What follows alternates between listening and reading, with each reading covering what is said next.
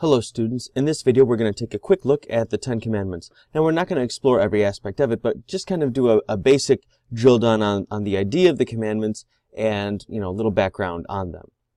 So first of all, the Ten Commandments, in terms of why do we call them the Ten Commandments?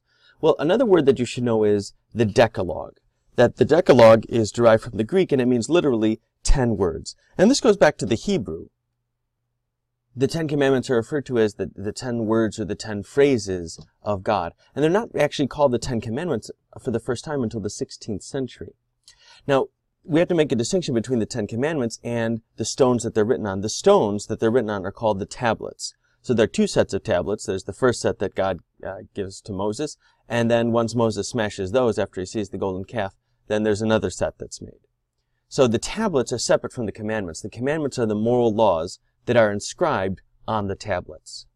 Now, in terms of the moral commands actually rooted in the commandments, what they are, their content, we have to notice that they concern the fundamental questions of the moral life.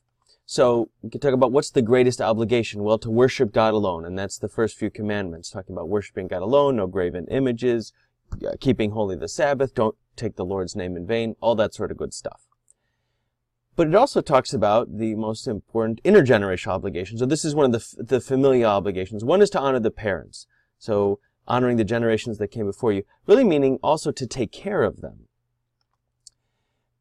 Another is, of these family obligations, is adultery. So not just that you honor your parents, but that you honor your husband or your wife.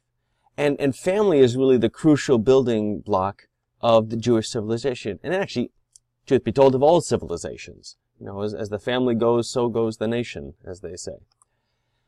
There's also the question of personal injury. So obviously the greatest one against a person's physical integrity is murder. You actually kill them.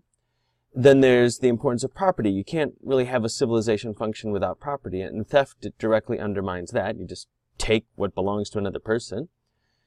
Then there's the operation of justice. Witnesses are so crucial for bringing about justice, and especially, the farther back you go in time, the harder it is to collect evidence and that sort of thing. And so having people tell the truth and be honest in court, absolutely essential. And then there are also the movements of the heart. So it's not just that you don't physically kill or steal or commit adultery or lie, but that your heart is in the right place. And if you're someone who's coveting your neighbor's wife and goods, you want what your neighbor has, well, that's going to put you in a bad place, and that's going to lead to all these other sins going up the list. Now, another way we can talk about the commandments in terms of the moral life is to look at, well, who are they related to?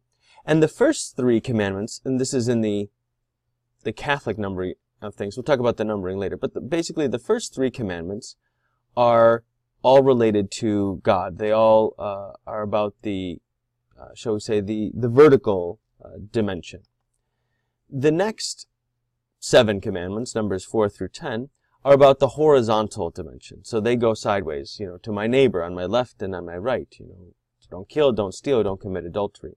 So these two things, the relationship of ourselves to God and the relationship of ourselves to our neighbors, that's what the moral life centers on. That's the very heart and soul of it. And so the commandments are also center on those two relationships. They're the fundamental building blocks of the moral life and the other smaller commandments that will come after them. Now, I mentioned earlier there's an issue with numbering.